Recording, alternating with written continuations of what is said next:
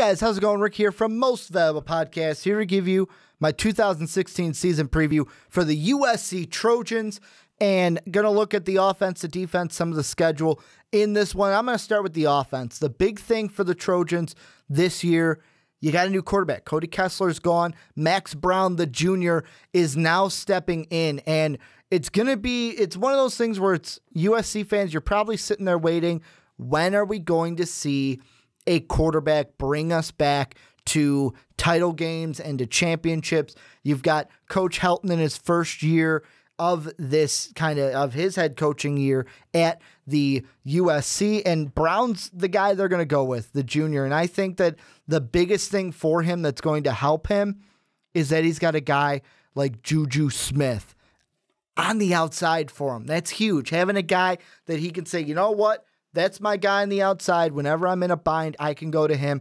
I think Juju, he's going to be a top 5 pick in the draft this year. If he's not top 5, definitely top 10, but I think he could be good enough to be top 5. You also got a big rock in the offensive line in Zach Banner, going to be blocking for Brown. So the offense is definitely going to carry this team. And the reason why I say that is the defense is going to be rough. And the main reason why is, yeah, you bring back Pac-12 Defensive Freshman of the Year in Cameron Smith, but I look at that front line for you guys, man, is it raw. You got a ton of new guys coming in, a ton of guys that need to be coached up, and the comparison I kind of want to make with this team is it's kind of like Coach Helton has a similar situation that he could do that Jim Harbaugh did last year with Michigan.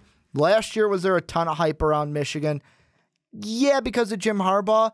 But if you look at the team on paper, they were coming off of the Brady Hoke years, which were not that good. They were abysmal. So, I mean, last season did some good things with a team where it's like, wow, he did good things with that. Now they're in a position to do great things with the recruiting that Jim Harbaugh had. Helton has the same situation because this team, and I know the last time me and Brandon talked about it, you USC fans in the comment section love to bring up those sanctions that you had from the Pete Carroll days that you say crippled your franchise or your team.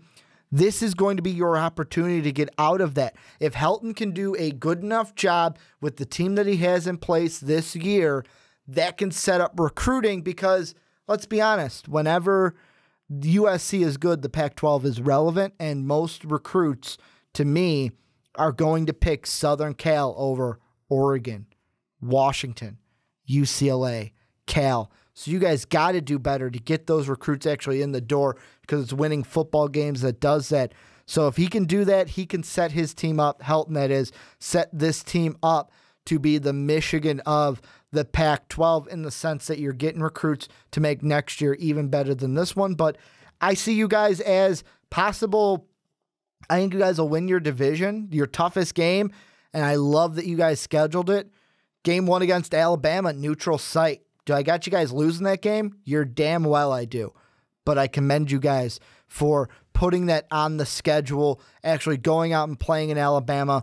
You guys got some tough games. You got to play Washington, UCLA, and Stanford all on the road. All on the road. However, you've got winnable games over Oregon, Arizona, Colorado. If you can beat up on those guys, steal some wins against those tough road games.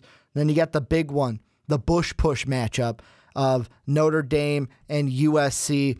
It's a tough schedule, but I think you guys can get through it. I think you guys will win your division and go on to the Pac-12 title game. But that's going to do it for my preview of the USC Trojans. Let me know down below what you guys think. Make sure to hit that like and subscribe button. Check out our social medias right up there. The best one, patreon.com/most valuable podcast. Just another way for you guys to support the channel other than hitting that like and subscribe button. I want to thank you guys for checking out this video. And as always, have a good day, everybody.